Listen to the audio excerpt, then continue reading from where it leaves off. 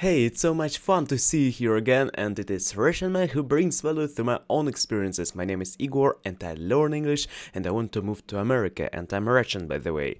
And we will watch today one video, one viewer recommended it to us, and the name of the viewer, Horit. Yes, thank you for him, and you can recommend your own things to watch. This stuff will be maybe about Russia. He said that something about Russia will be. It will be maybe funny. And it called The Moth Presents Louis C.K. Moth Award Acceptance Speech. Interesting name. It's kind of like a award of music, but maybe in comedy way. Let's watch it together. Maybe I will understand something, maybe we will not, but need to try it, because if you didn't even try, you will not know. I don't know how to say it correct. If you try, you will understand. Can you do this or not? If you don't try, it means that you can't at all. Okay? Let's go. So much pleasure that we present the 2015 Moth Award to Mr. Louis C.K. Louis C.K. Thank you. I really appreciate that. I mean, I really like people, and I even think that I'm pretty cool sometimes.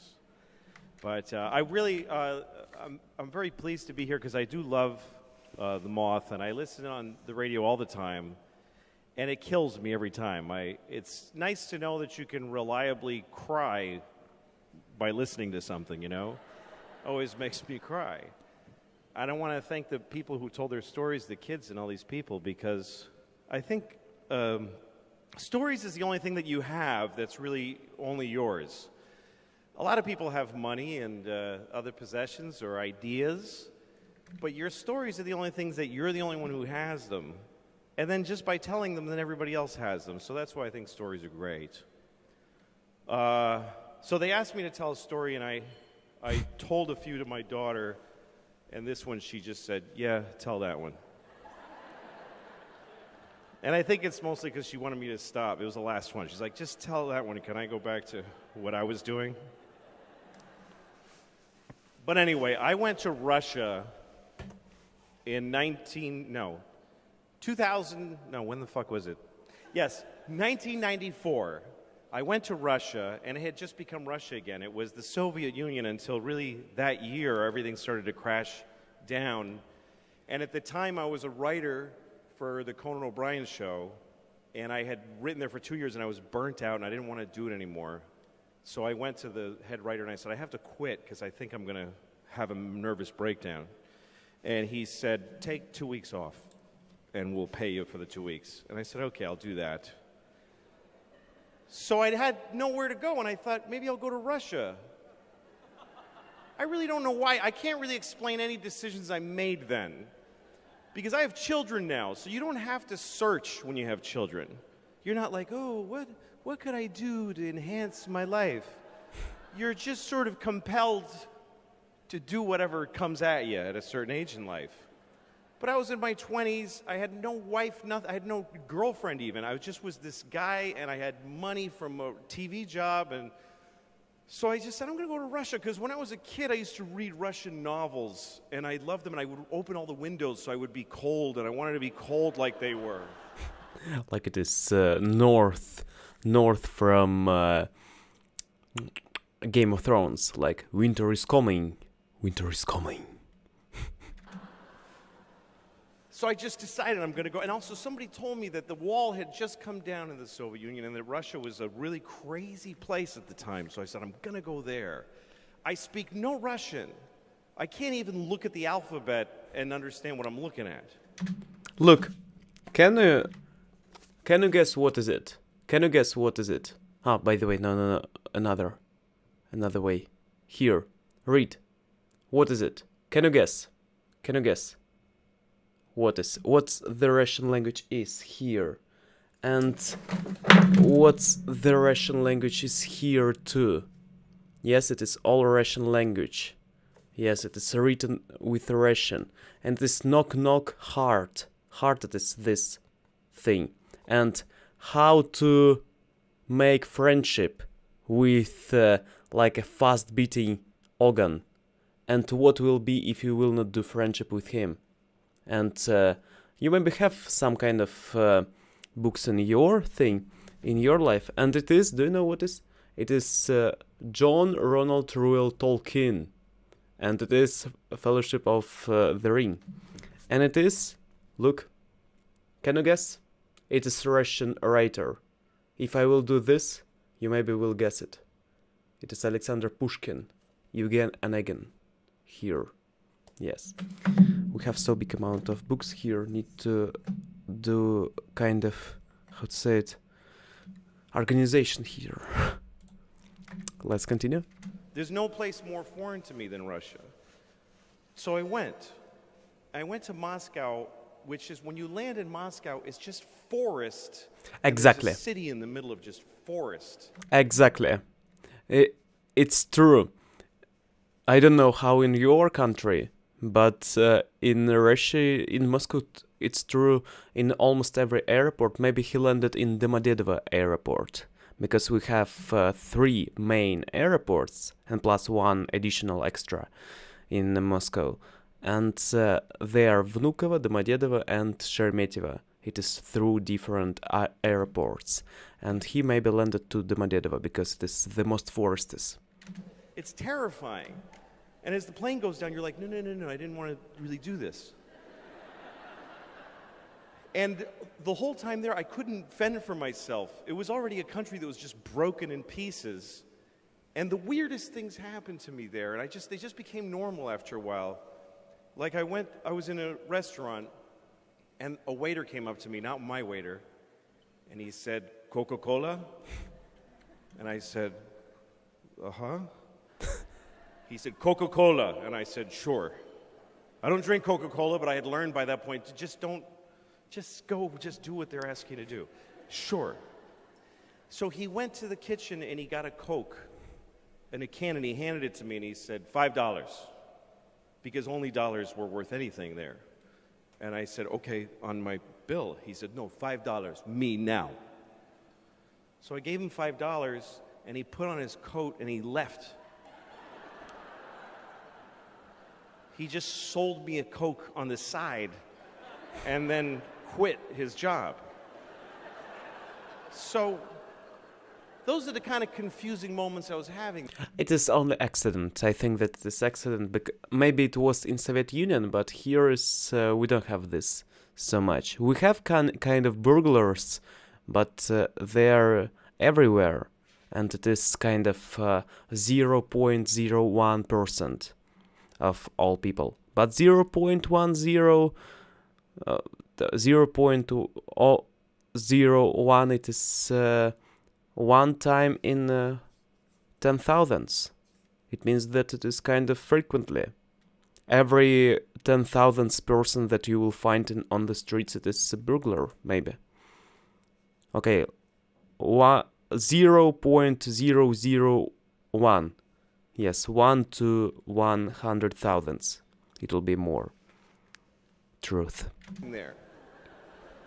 And I couldn't talk to anybody, and I was so lonely. It's difficult. I mean, I was alone, and I just sit in the room and go, okay, that was a really fucked up day. I hated that day. And I tried to watch television, and the TV was American shows like Dynasty. And the way they translate, they didn't have, what they did was the sound is a little down, and there's just one man saying all of the dialogue over the whole show. He said it not in Russian, he only imitated Russian right now.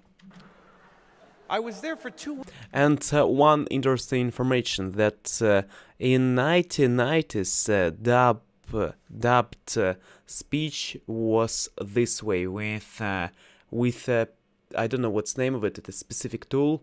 You use it for your clothes when you hang it, and you use this type of clutch. Yes, catch. I don't know what's the name of it. Clutch. And after that you can speak this. Columbia Picture Presents. It is our new show. Let's watch it. Like this you start to speak. Weeks. And in Russia it was in 1990s, this type of movie. When I was born in 1997, and it was. I remember so big amount of movies that we were speaking like Columbia Pictures представляет. I said it in Russian language. Columbia Pictures presence. And it just was crushingly. I had made no contact with anyone. And then one day I went into the subway. Now, if you've never been to Moscow, the one thing I learned there is that, well, the streets are very. I can't gesture with this thing. It's beautiful, but I can't keep punching you in the face with a big white fist. Okay. The streets in Moscow during the Cold War, they were made wider so that they could have missiles go down the middle of the street for the parades. And if you go there, you'll find out, if you go behind the big buildings, they actually tore the buildings off of their foundations and dragged them back. And a lot of the bigger buildings in Moscow, in the back, they're being held up by like bricks. It's really unnerving how unsafe the whole city is. So the streets are very wide, and you can't cross the street on a green light. You'll never make it. So they made tunnels so you can go under, and those are connected to the subway. And the subway in Moscow, you go down in an escalator, and you keep going until you think, it just keeps going. Like, this is so deep, this is really upsetting. Really? It's true. In Moscow, our subway is deep enough, but in St. Petersburg, the most deepest subway that you can find. St. Petersburg, it is one more city in Russia, north city of Russia. But anyway, everyone hangs out in these tunnels. I went in the middle of December. I went to Russia in the middle of December alone. Christmas time. And I'm standing in the subway, and I'm watching a violin player. And the one thing about Russia, still today, I think, is that no one has any money. So when you see a guy playing the violin in the subway, he's like the first chair violin for like the Russian Symphony Orchestra, because that doesn't pay shit, and at least he can get a few kopecks in the subway. So I'm watching him, and these other people are sitting on the floor, and we're crying. Everybody's crying. Everybody. It's just normal. People are just watching, just wiping away tears. And there's a young fella sitting here, and he looked my age. I was 25 at the time. He looked about 25, and he was tattered and just watching this violin player. And then this group of kids walked by, about 8 children, ranging from 5 to 10 years old, and their faces were dirty, like, you know, like in Oliver Twist, like they were in a play. Like they had rubbed dirt on their face. I want to say that they were pikes. Fucking pikes. If you know, yes, it is type of burglars in Birmingham or Ireland or England. Yes, pikes. Pikes, yes? One moment, I will translate it.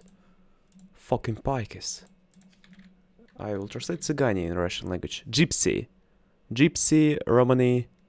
Yes, a member of traveling people traditionally living in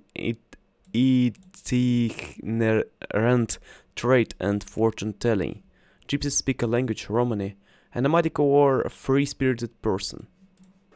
And they're all wearing men's coats that they're wearing as like you know, from the neck down to the floor.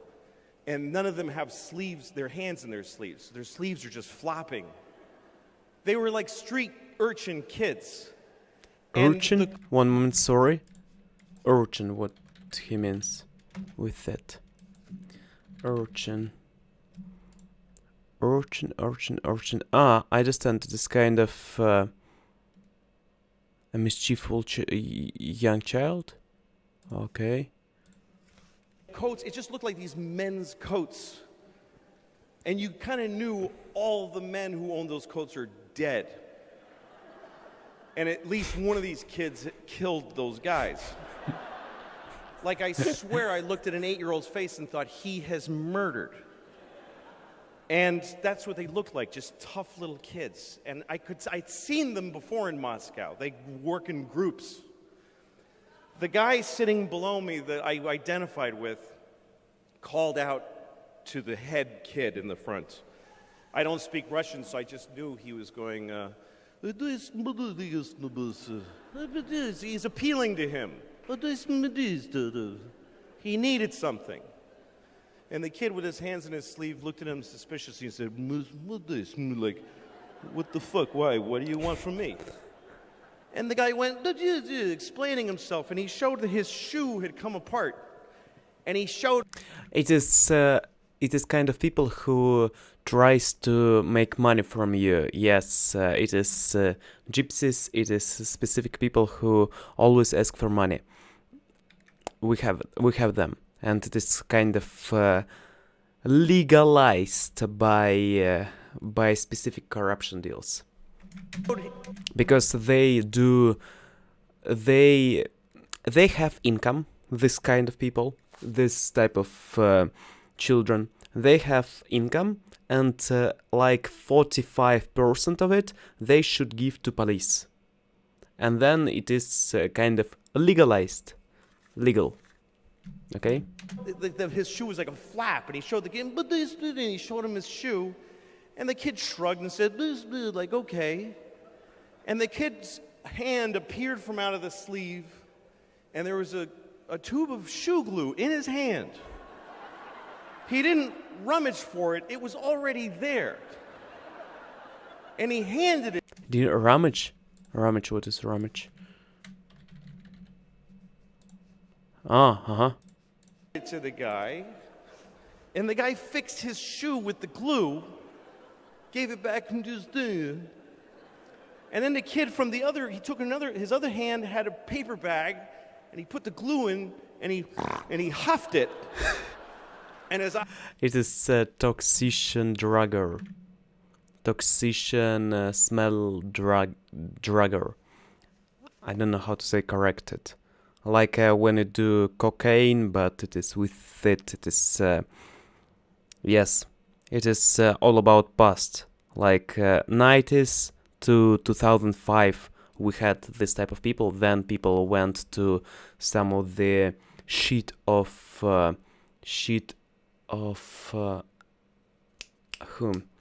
cockerel. They use them here somewhere, something like this. You can find people from in your country. You can find people from maybe Arabic countries. They use it a lot. Eyes rolled. Maybe in your country they use it too. Back, and he got high, and then the group kept going, and I couldn't believe what I just saw. That the misery in this country at that time was so calculable and so predictable that this guy thought, my shoe's broken. Oh, there's a child. He's sure to have some glue in his hand because the state of our nation is so wretched. And I looked, and he looked at me, and I was startled, and then he laughed, and I laughed. And he's the only person I had any contact with in the whole of the Soviet Union. And I realized this is why I came here, to find out how bad life gets, and that when it's this bad, it's still fucking funny. That's all I got. Thank you. Yes, in some moment I want to say that some of things that happen in our nation, it is funny. Really, maybe I will not find it in your country, but in our country it is everywhere. Like we don't have a big amount of rights, but have a lot of duties. And it means that you will live here with some of funny experience. Thank you a lot for watching this video. It was interesting to communicate with you through like commenting this stuff. I want to say excuse me if you was kind of maybe upset, that not upset, I want to use word like some people gets nervous because I stop and don't allow you to listen fully. But I think that content of reactions, it is more about like a communication with this stuff. Like it is not like a watching full stuff and after that commenting. It is kind of with small portions watching and like what I have inside of my mind, what do I think about it, and then telling it. I think that's format of reaction, it is what I said right now. Okay, thank you a lot for watching, and have a wonderful day, improve yourself daily, and have a funny experience. Yes, bye bye.